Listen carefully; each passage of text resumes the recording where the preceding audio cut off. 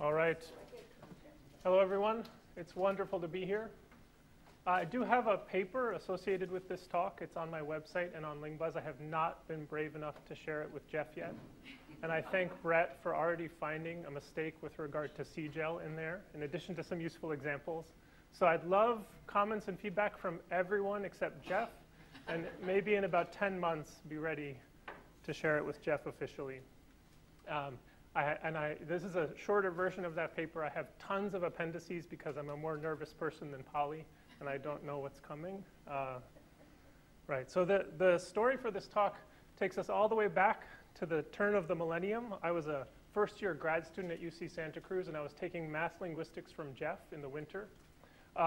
And he, one day, I think they were deep in the work on CGEL, Jeff introduced the preposing and PP construction to us. Like, incredible though it seems, we decided not to pursue it.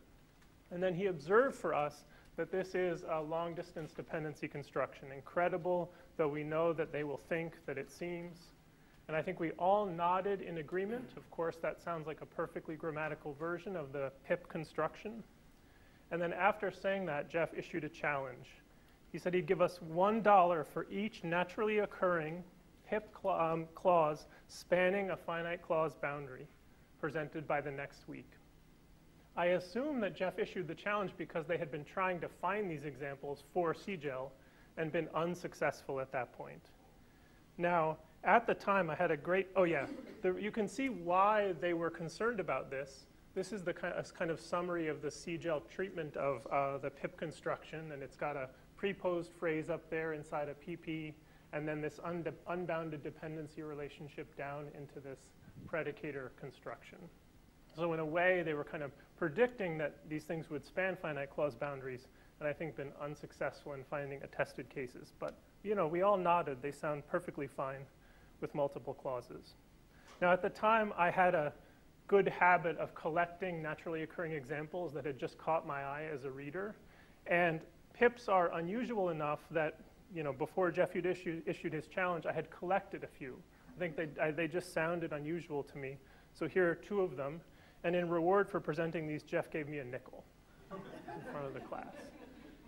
Not $1, but a nickel. Chris, the reward was exponentially increasing through the month, and you didn't bring them in soon enough. But I grant you deserved the nickel. This is good to hear, Jeff. I have more examples now. Yeah, I kept looking. This really stuck with me. And I learned pretty quickly that relative to these pip constructions occurring at all, it's fairly routine for them to cross infinitival boundaries, like mild though he knew himself to be. But it was only in 2002 that I finally and triumphantly sent Jeff an attested case from a biography that it turns out we had both read. This is my email to him. Philosophical and unscientific though he knew they were. Success.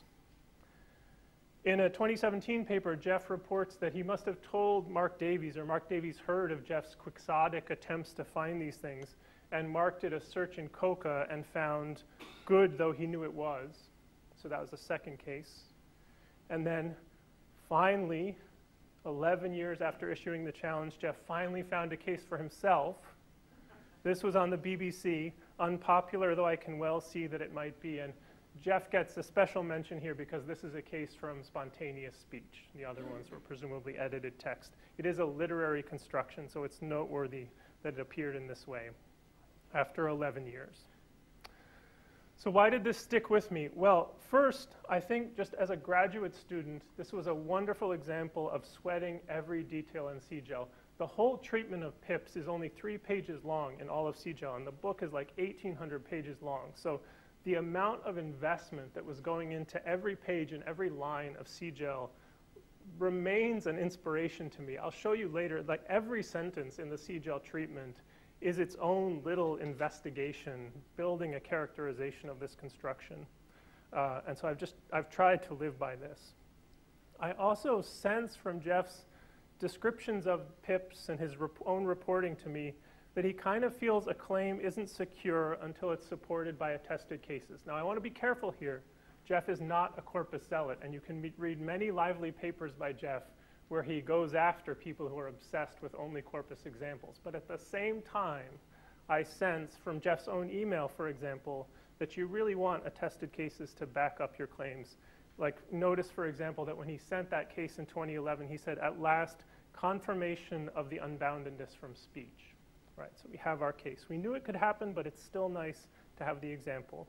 And from that 2017 paper, there's a really interesting bit of commentary on Mark's case and my own case. He says, this is enough to settle my question about whether the construction can have an unbounded dependency. But he continues, provided we assume a big but familiar syntactician's assumption that if the gap can be embedded in one finite subordinate clause, then it can be further embedded without limit. This is something we all take for granted, but I think Jeff takes very little for granted, and it is nice to have the logic of this spelled out very directly.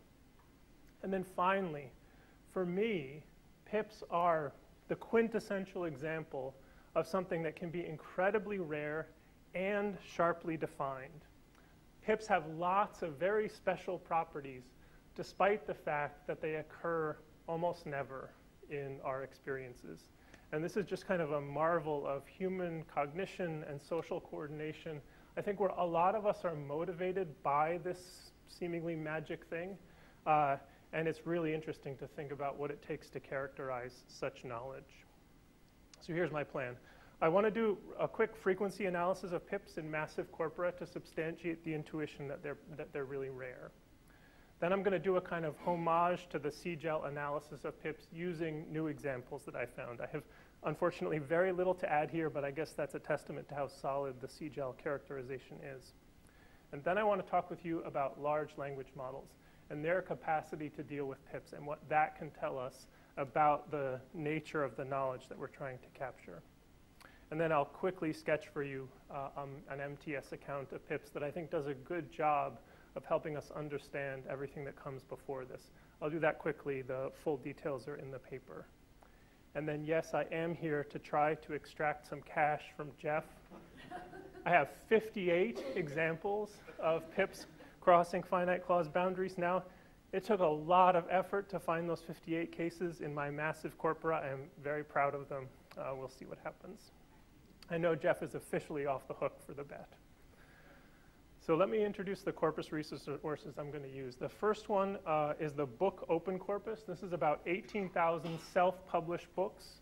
It amounts to about 1.3 billion words and 90 million sentences. And I picked this because it's relevant for lots of large language models, and it's fairly literary text.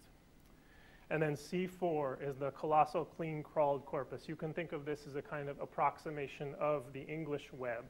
It's really massive, 365 million documents, 156 billion tokens, and by my parsing, 7.5 billion sentences. So really big. To get frequency estimates for something like pips is non-trivial because they occur almost never, as I said. So here's how I proceeded to get these estimates. Starting with book open corpus, we begin with 90 million sentences. The problem here is that if you sample 1,000 sentences from this corpus, you're likely to have 0 instances of pips. And so you sample and you get none, and you sample and you get none, and you don't really learn anything about the frequency. So what I did is write a regex that should have perfect recall on pips. So it should miss nothing. That's an assumption here. And that brings us down to about 5.8 million sentences. From there, I annotated 1,000 of those cases, and I got 5 positive instances. And by the way, I screwed up this annotation so many times that I annotated about 7,000 sentences in total. And that was enough to train a really good classifier of pips. And I used that to find lots of new cases. And that's why I got all the way up to 58 examples, $58 maybe. So 5 positive cases, and that leads to an estimate of about 30,000 pips in the whole of book open corpus. The bootstrap estimate is similar, and that gives us a frequency estimate of about 0.03% of sentences. I did the same thing for C4. This is exactly parallel, but the numbers are just much larger. 7.5 billion sentences down to 541 million. I annotated 1,000 and got 4 positive cases. So that leads to an estimate of about 2.2 million there. And again, I'll mention that is relevant because some of the largest language models are trained essentially exclusively on C4. And so you could think of this as a picture of their own experiences. And then finally, that leads to an estimate a little lower than book open corpus, but let's call this 0.03% of sentences are PIPs. Now, that's a hard number to think about, so for comparison, by my own annotation, 12% of sentences in C4 contain a restrictive relative clause. So that they're like 400 times more frequent than PIPs, and that's a useful number to have in mind. 0.03 is vanishingly small compared to the very common restrictive relative clauses. All right, let's talk about the characterization of PIPs that is in CGEL. As I said, it's about 3 pages. They occur elsewhere in the book, but this is really it. And when you go through this, you do find that every sentence is a kind of entire story of some property of the construction. And as you think about that, each of those claims and do your own investigation, you have a sense that you're kind of doing work that Jeff and Rodney already did. It's just kind of inchoate there because we've got just this very compressed description, but an excellent description. What I'm mainly going to add is a bunch of new attested cases, and I'll mark those. The superscript C is for the C4, and the superscript B is for book corpus open. Start with an easy one, the prepositional heads. Really only as and though are possible here. That's a striking thing. So bad as it was, or young though he was. Even distributionally and semantically very similar prepositions do not participate in the construction. So like, although it was bad is fine, but that disaster, bad although it was, is ungrammatical and as far as I can tell, unattested. And similarly with things like while, you can try to get creative about this, but it does really seem like it's as or though or bust. Now, I won't have time to go into this too much, but it is striking that as in these contexts can have an additive reading that you would expect from as well as a concessive reading. So in this one case, as can seem a lot like though, but PIPs are not inherently concessive because as can have this kind of additive reading as well. In terms of gap licensing, so this was very particular to PIPs, very, very particular. Gap licensing, I'm going to claim, is just completely general. For PIPs, essentially any predicator can license a gap here in the complement. So the full range of the verbs you'd expect from be all the way up to feel, look, and sound. I think resultatives can license PIPs. VP complements to modal verbs and inflected do. Brett said, try as I might before. That's a very frequent instance of this construction, so frequent that it took me a second, Brett. You were faster than me. I was like, why is he pointing at me? And then I realized it's that kind of idiomatic PIP, try as you might. And then some adverbials. And here are some examples. I think it's going to be straightforward for me to account for 9 through 13. 14 with this kind of adverbial thing is harder to understand in terms of what's licensing the gap there. But the point is really that basically anything goes if it's a predicative construction. For what can be preposed, it's similar. I think the generalization I would offer is that any property denoting predicate can be a PIP in that pre-nucleus position there. So obviously adjectives, adjective phrases, anything that could be coaxed into that, nominals that can be property denoting, verb phrases as long as they have all of their kind of complements so that they're property denoting, and so forth and so on. Here are some examples. Tempted to run is a complex adjective phrase. Withered thing, that's a noun phrase functioning as a pre-nucleus. And then struggle, though he might, I assume, is a verb phrase. There is a peculiarity of these pre-nucleus phrases for PIPs, and that's that you can have a surprise occurrence of a second as. So CGEL says, with concessive as, some speakers have a preposed predicative adjective modified by the adverb as in cases like, as spectacular as his career was. Or this is another example I found, as sensitive as she was aware of the gesture and paused. I do want to note, this is maybe my one contribution here, although I have to be careful about this, that is a non-concessive use of this as construction. The concessive one would be, as sensitive as she wasn't aware of the gesture. So it seems additive now. I thought, aha, this is a sort of correction to CGEL, but the CGEL characterization, that sentence there is very careful. It just doesn't talk about cases that might be additive. It is purely about the concessive ones. So no problems, but maybe worth a note. This is a first case where the pre-nucleus cannot appear in situ. So if you were thinking about a movement account that literally moved the phrase, you'd have some grief here with dealing with the fact that you can get this as here, appearing here, but not in the in situ versions.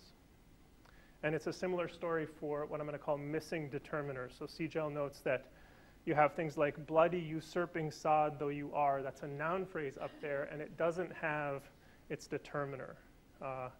Though you are a bloody usurping sod, but not though you are bloody usurping sod. Now, again, I think CGL is careful about this and just points out that you can drop the determiner. I had an intuition that you could keep it, but I couldn't find any examples in actual data, and so I'm thankful to Brett for finding this one in Coca, a high crime neighborhood though it was, so it kept the determiner. So the thing to account for here is the optionality of the determiner. Again, not possible if the phrase is left in situ.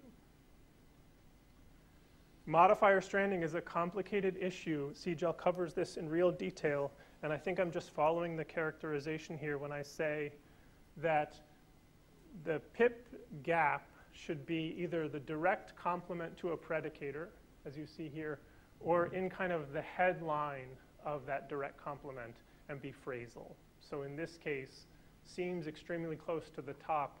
There are two possible pips, which I've given at the bottom here.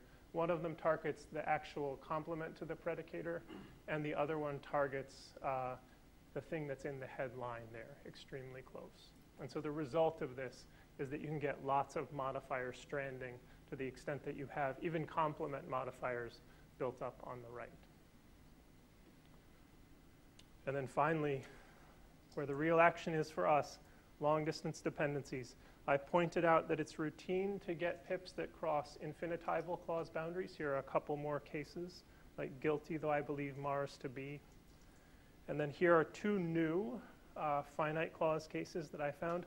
Honorable, though I am sure his intentions were, or heartfelt, though she knew it was, both from the book's corpus. So more evidence, maybe $2 more there. And as I said, I've got 58 spanning finite clause boundaries, and they really were hard won. I guess I want to emphasize this. Remember, we all had the intuition that it's fine for them to cross finite clause boundaries, but even by poring over billions of words, using all the power of modern NLP, I found 58. So vanishingly rare.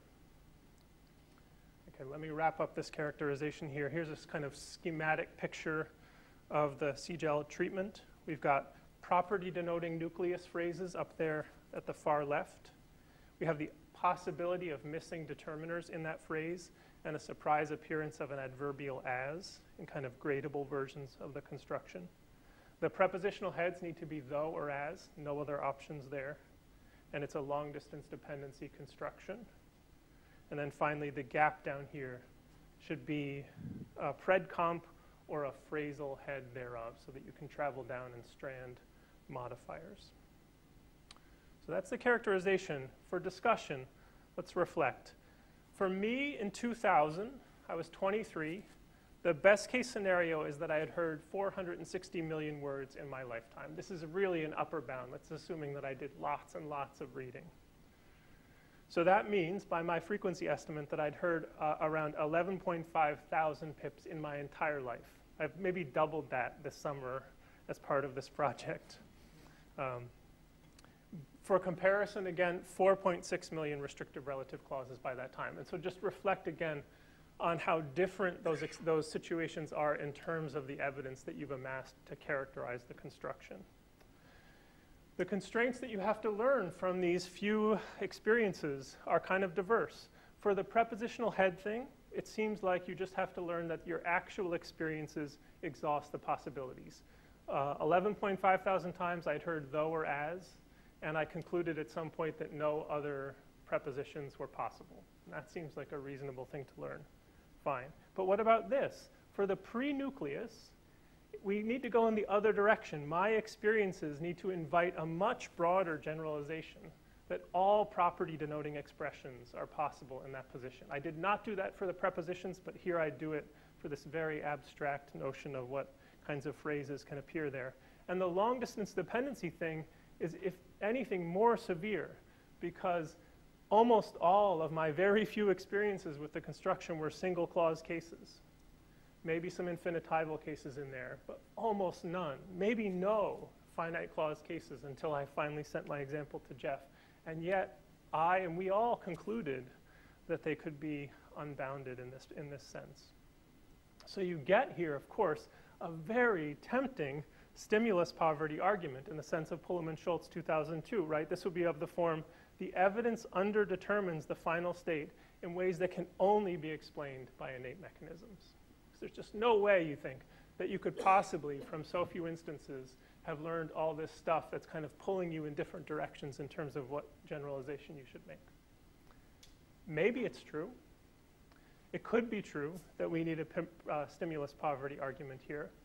But I want to complicate that, conclusion for you by looking at large language models. So the role that they're going to play here is that large language models are learning agents where we know all the learning mechanisms. And the bottom line is that large language models are kind of in the same position as the rest of us in terms of learning what pips are like because they just experience very few of them. But I'm going to show you that they have learned to characterize them and use them in some sense very robustly. And so that should at least call into question the conclusion that you might go for humans, that you need a stimulus poverty argument. Maybe it's true for the humans, but the burden is now on you, I would say, because LLMs are also good at this kind of thing. Now, large language models are the paradigm case of a big black box. When you crack them open, all you find is an ocean of parameter values. It's very hard to understand how they work internally. But all we're going to need is access to them at a kind of behavioral level. I do want to say, just by way of pointing this out, that there's lots of work from computational psycholinguists showing that large language models have learned a whole lot about the causal structure of language and a lot about its interpretation. I won't have time to review this evidence, but it's kind of an overwhelmingly positive picture of them from unsupervised learning on sequences of symbols, figuring out a lot about how language is structured.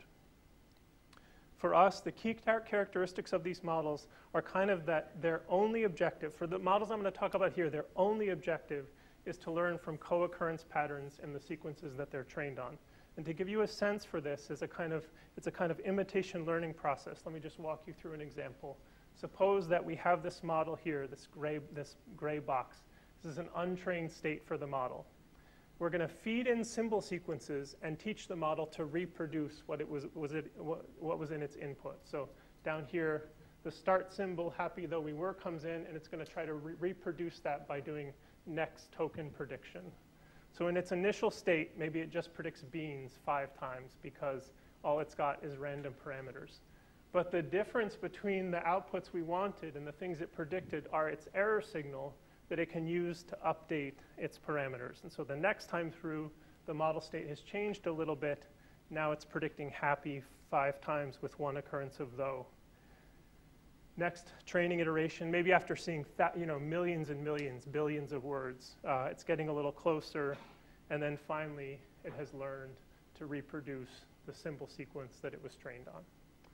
That's all that's happening under the hood when these models learn. This is unsupervised pre-training. And then this will be relevant for us, surprisals. This would be a case where we have a trained model, and we feed in a symbol sequence, and there is a real divergence between the thing that it gives the highest score to, in this case width, and the actual output that you put in the sequence, which was here happy. And so that would show up as a high surprisal, which is really just a very low score for that word. A bunch of people have done really excellent work using language models to diagnose whether or not they have knowledge of long-distance dependency constructions. I'm going to draw mainly on a new paper from Wilcox et al., which is a lovely paper, and it's even more lovely to me that they got it into linguistic inquiry, as this is entirely about large language models. So here's how they work. For the 2 gap cases, we have things like, I know what the lion devoured yesterday, and I know that the lion devoured yesterday. And they're assuming that because devour is obligatorily transitive, that case is ungrammatical. And then using the surprisals from the language model, we just take the surprisal for the first minus the surprisal for the second, and we are expecting large negative values in this case. And then they can do the same thing for the no gap cases. Like I know what the lion devoured the gazelle yesterday, that's ungrammatical, versus I know that the lion devoured the gazelle yesterday. Same kind of comparison of the surprisals, and we're expecting here modest positive values in virtue of the fact that when we're doing local processing here, there could be some other gap site that's not the one that's reflected in that full sentence, maybe a gap that comes later. So this will only be modestly surprising here. I did the same thing for pips. So I just followed the template of Wilcox et al. I have little 38 sentences or groups of sentences that are like this that kind of cover the 4 cases that they studied. And then you can create embedding invariants by inserting strings like they said that we knew that right before the preposition. And you can vary the preposition and so forth. So you get a full exploration of the possibilities. And the bottom line here is that large language models, this is the ADA model, it's a GPT-3 model, the oldest of the GPT-3 models. Very large expected WH effect here, and the modest positive effect for the no gap cases here. That's for though. In the single clause, here's though for multi-clause. For multi-clause, the effects are smaller, but still in exactly the expected direction and still very robust. I think in the interest of time, I won't go through the work that I did on the prepositional heads, but I was just going to try to show you that you can work with these language models to characterize other aspects of the construction. And here I was just wondering whether or not they knew that though and as were the only possibilities. For this case, you need to use BERT, which is a bidirectional model, so that you get enough information to know that it's a pip construction. And the bottom line here is that BERT seems to have very robustly learned that only though and as are possibilities. And it's the same paradigm. You get this very large prepositional head effect in the expected direction, and it flips for all though, the preposition that's very similar that doesn't participate in the pip construction. That's for single clause, double clause. Models are also really aware that only as and though are true possibilities for that in terms of the ranking that they give to the entire vocabulary. That's also reassuring. The effect diminishes a little bit as you move to the multi-clause cases. It gets more diffuse, but that's maybe something for us to work on as LLM producers. So let me just wrap up with some discussion here. GPT-3 seems to have learned to latently represent pips, at least insofar as it has an expectation that a pip gap will occur conditional on an early filler, that is the pre-nucleus, and the prepositional head needs to be as or though, even in multi-clause cases, which occur, again, almost never in the training data. The learning mechanisms here are very simple and entirely known to us.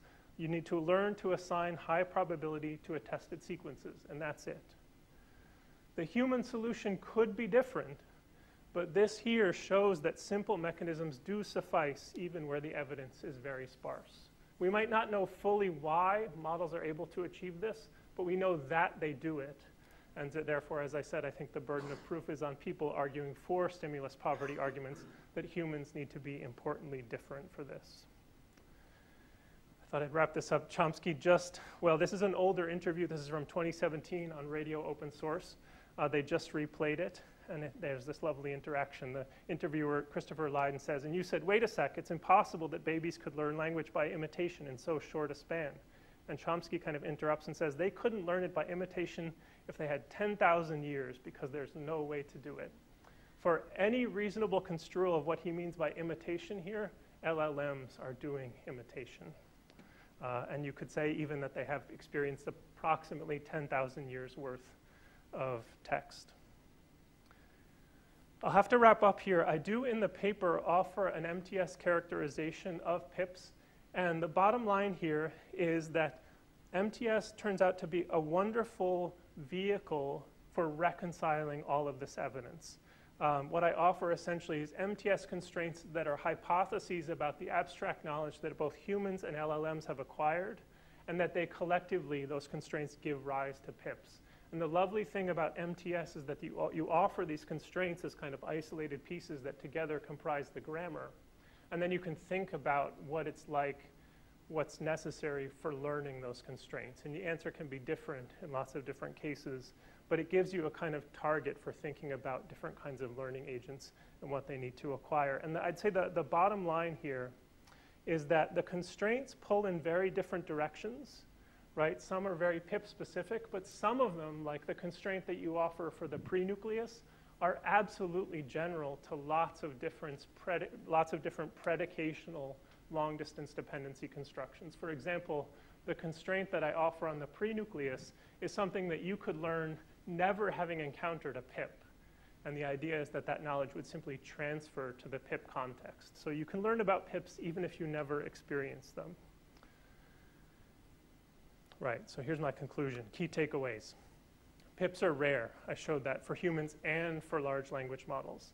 Some pip types have essentially no direct support in the data, but humans and LLMs are nonetheless proficient with the construction.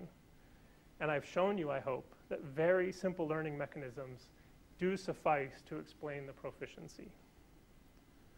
I wanted to point out that my brand new student, Julie Collini, Julie is a computer science student, but she's a linguist at heart.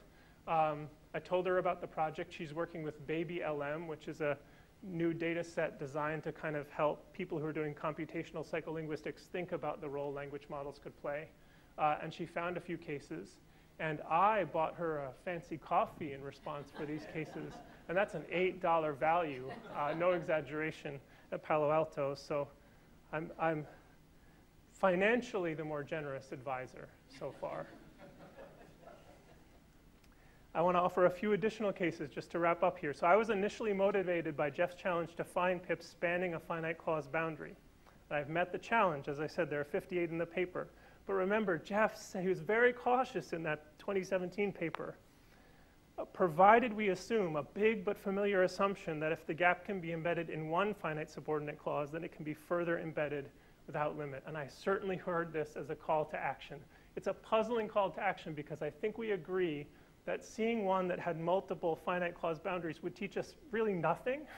As human language learners, it teaches us nothing, and also as linguists, it teaches us nothing, but it just does seem important based on what Jeff said here. So here are some cases. Doubly embedded finite clause cases. Well-intentioned, though many people may have imagined that the CIA probably thought they were, and so forth and so on. It's not 3. I didn't find 3, but I did find 2.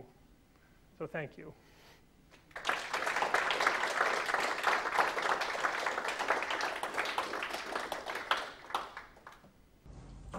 Okay, so I hope I can phrase this question coherently.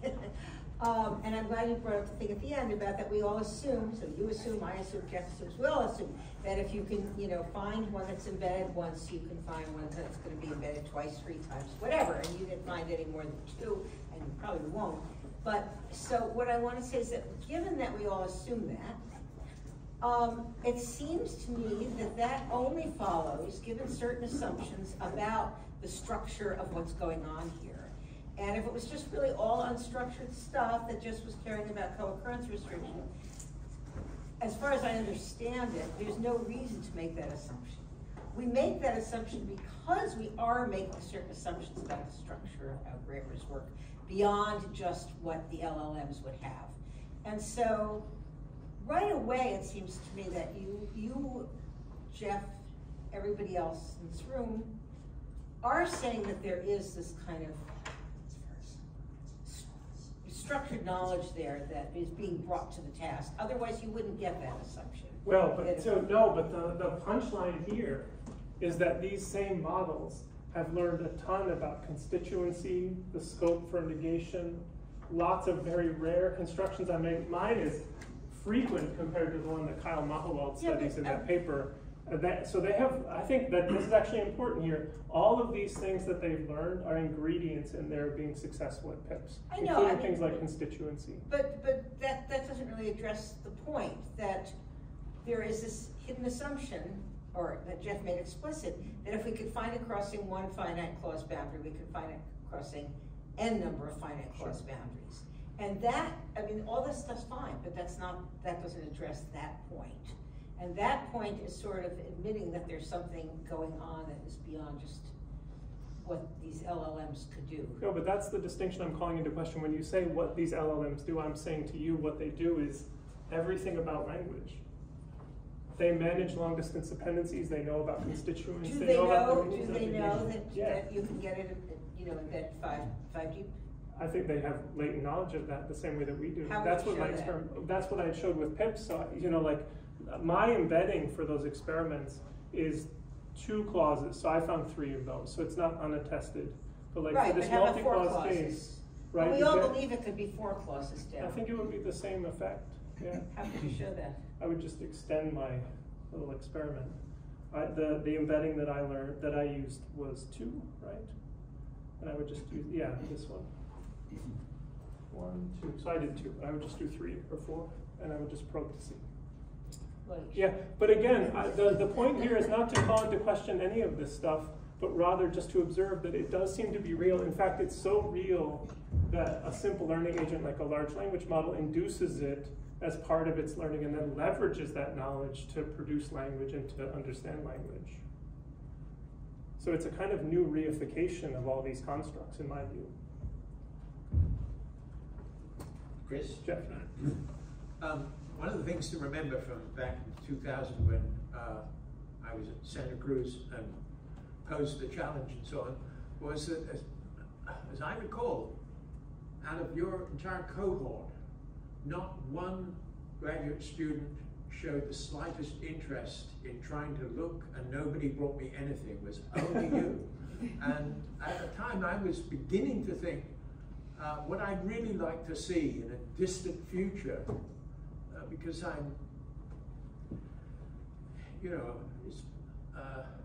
I'd like to be really hopeful that things can develop and improve, is people who have a really hard theoretical view of things and are not corpus fetishists. They don't think that linguistics should be reduced to just play with statistics on finite corpora, but they are really concerned to make sure that they base their generalizations on stuff that can be illustrated from attested material. And I could now at least name about 5 people who are very actively showing that kind of combination. And interestingly, that all 5 of them are in this room. That would be you, Jim Donaldson, John Payne, Brett Reynolds, and Philip Miller, who is, as I see it, expert in using corpora, but absolutely concerned with theoretical linguistics. That's an enormously helpful development to me. Great. So you will count Julie as another. So because Julie did this unprompted by me, I just shared the paper with her, and she was working with Baby LM. She found them on her own. And by the way, it says I promised Julie a coffee. The reason it says that is that I tried to buy her this coffee so that I could change the slide. But she refused my coffee. And I said to her, Julie, that's noble of you, but I am going all the way to Edinburgh to try to get $58 from Jeff. This is making me feel awkward.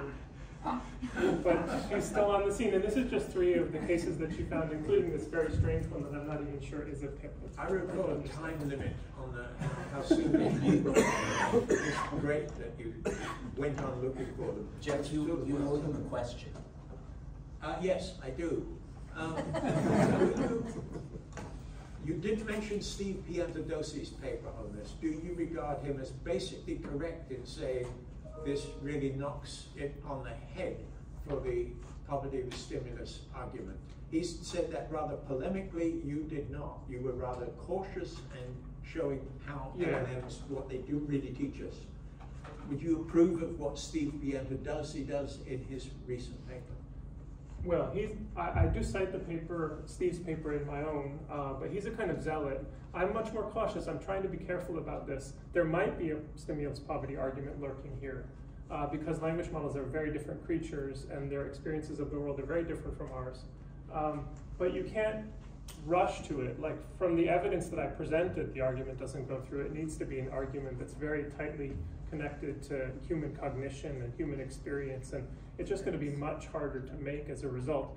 I think ambitious people should try to make the argument. I'm worried, I will say, that this kind of thing that is happening, because I'm not the only person who's made arguments like this, is causing people in the field to disavow this argument and instead say that the one they always said was important was the one about typology.